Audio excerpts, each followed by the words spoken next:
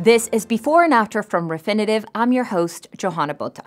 This week, we'll be looking again at turbulent times in oil, as well as multinational delivery service giant FedEx. In the After section, we'll be examining the University of Michigan Consumer Report.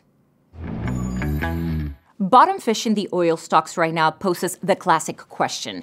Is it value or a value trap? No doubt oil exploration companies in the U.S. are close to having people ask this question once the building stops being on fire, of course. When oil had its massive drop on Monday, March 9th, some of the biggest oil exploration companies in the world were down more than 30% in a day. For instance, Halliburton, the oil field service company made famous by former VP Dick Cheney, saw its stock drop 38% from Friday's close until Monday's. So you might want to see a few things transpire before going bottom fishing in the oil stocks. First of all, crude needs to rally back a bit. As we already showed you last week, oil drilling companies got sold heavily, and that was, of course, because of the historic one-day collapse of crude oil, which was initiated by geopolitical game theory taking foot in real life. That being said, no one saw the outcome of both Russia and Saudi Arabia igniting an oil production war at the worst possible time. A solution of detent might be even less expected and therefore mispriced in probability. This is a fluid situation, and a variety of issues from internal pressure in Saudi Arabia to the external pressures from President Trump, for instance, could lead to a partial reversal of the crude output increase. The second thing to look out for is the energy credit market functioning again, or at least partially. Energy high-yield corporate spreads over treasuries was up nearly 15% over treasuries this week. That is not normal, and it's also showing a market that has, for all intents and purposes, really just gone into shock and stopped operating. So liquidity vanished, and at last you're left with prohibited levels with so much uncertainty.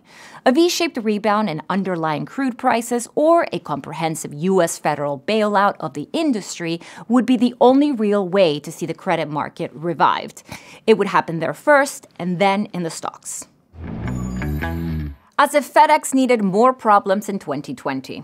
Coronavirus has taken complete control of the global economy, and the delivery service is certainly not immune. The stock is off 64% from highs made in 2018. Recently, we saw President Trump restrict personal travel to and from Europe from the United States, which they emphatically stated would not affect cargo, i.e., FedEx. But nonetheless, the stock already hammered fell another 12% last Thursday following the announcement. The company is still reeling from cutting the cord with Amazon and what was already slowing flow from China.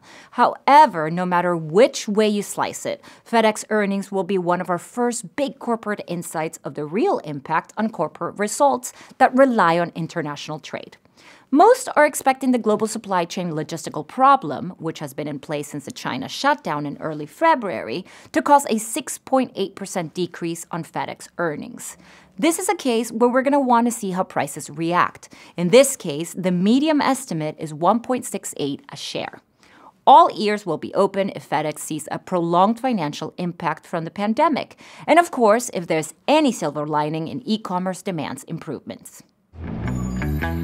The University of Michigan Consumer Sentiment Index came in slightly better than expected at 95.9, but considerably lower than the 101 from last month and the lowest since October.